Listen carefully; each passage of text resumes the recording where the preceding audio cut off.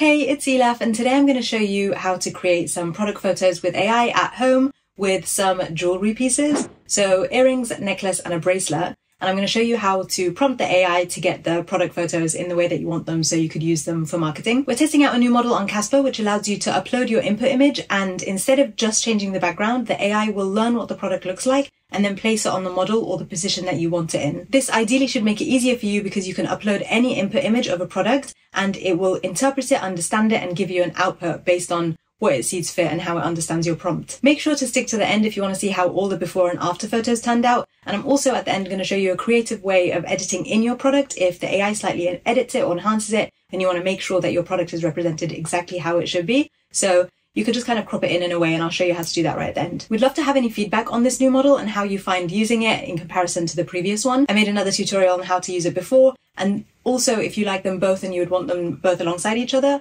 then we could do that as well. If you enjoyed this video, I would appreciate any support, and if you have any comments or questions, feel free to leave them in the comments below. And now I'm going to share my screen and show you how it works. Here I'm on the platform, and I'm going to start by selecting this gold necklace. I can either upload a photo or use one that's in my assets folder. I've already removed the background here, so I'm going to click on the green Generate Product Photos button, and it will send the photo to the third tab called AI Product Photos and Editing. Here I can write my prompts. Now, typing in the prompt box, here I want a close-up of a South Asian woman in a clean white studio showing this gold necklace in full, soft lighting focused on the neckline. Then I'll click the green generate button. It takes a second to load and then a photo is generated. Regenerate if you don't like it or want some variety. I'm also going to generate it with a different model with a different ethnicity. So I'll edit the prompt to a South American woman and then click generate. I'm going to save this one because I'm happy with it, and this is how they look together. Next, I'll show you how to create these two product photos with this simple silver necklace. Back onto the platform, I've dragged the input photo from my folder, uploaded it onto the background remover tab, and once the background's removed, I'm going to click the Send to Studio Editor button in order to crop this rose that wasn't removed from the background remover. The Studio Editor is a second tab, and here I can adjust the position or crop the photo and resize it. And once I'm happy, I'll click the green Generate Product Photos button to send it to the third AI Editor tab. Similar to before, I'll write the prompt that I want, in this case, East Asian female model in an elegant pose under dramatic lighting, close up on the simple necklace against a dark backdrop. Then I'll click generate. Looking at the photo that I just generated, once I'm happy, I'll click this download button, which is the arrow on the top right. I'm going to generate again to see what another one would look like with the same prompt. This is how it turned out, and if I download it, I'll show you what they look like side by side. Moving on to the simple silver bracelet, I'll show you how I created these photos from this input image. On the background remover tab, I'll select the silver bracelet, then send it to the AI editor tab. I'll write a prompt like before, in this case, 25-year-old mixed race female model wearing a white blouse, angle shot of wrist resting on knee, showing bracelet with greenery in the background on a sunny day. I like how this photo turned out, so I'm going to download it and click to generate a couple more for variety. Like I mentioned earlier, this is a slightly different model that we're testing, so the AI will learn what the product looks like and reposition it in the photo. And this is how the two photos look side by side. Next, I'll create a photo of this model wearing this simple pearl bracelet. I'll drag and drop it from my folder to the background remover like before, and then send it to the second Studio Editor tab in order to crop out the flower, similar to last time. Then I'm going to click the green Generate Product Photos button when I'm happy.